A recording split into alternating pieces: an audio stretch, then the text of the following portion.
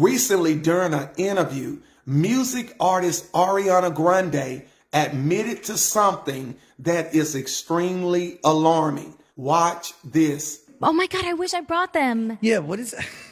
What, are you just walking around set looking to do readings every day? No, they come to me. Oh, interesting. They come to me. You are a witch? I am indeed. The witchiest witch. Something happened recently that I actually couldn't wrap my head around. I need to remember it. I need to remember it. To be fair, you couldn't wrap your head around it. So. It was the witchiest thing.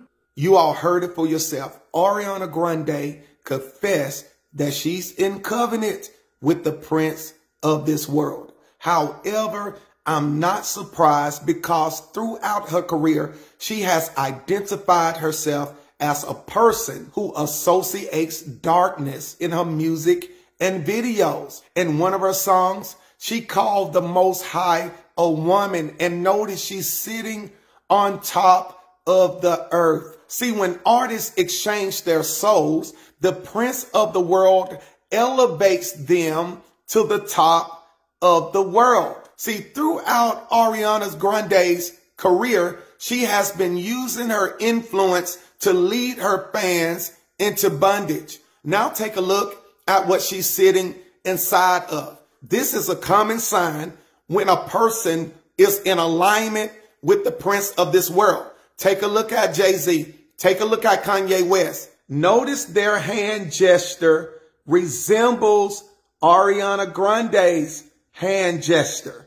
And also it resembles the image that's in the background. Ariana Grande, she admitted that she associates manipulation, mind control. She also used tactics that leads people into trances, and she includes it in her music. This is why fans are having out-of-body experiences, and they are going into trances and so forth when they come into agreement with these artists' music. And I guarantee you, these fans, they were just going to their concerts to have a good time.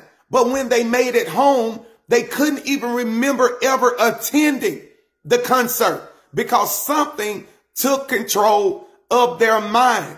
See, at the end of the day, the prince of the world, he doesn't want your money and he doesn't want your house. There's one thing that he's after, and that's your soul. Matter of fact, these artists are not performing on stages. This is their altar. This is where they sacrifice to the prince of the world.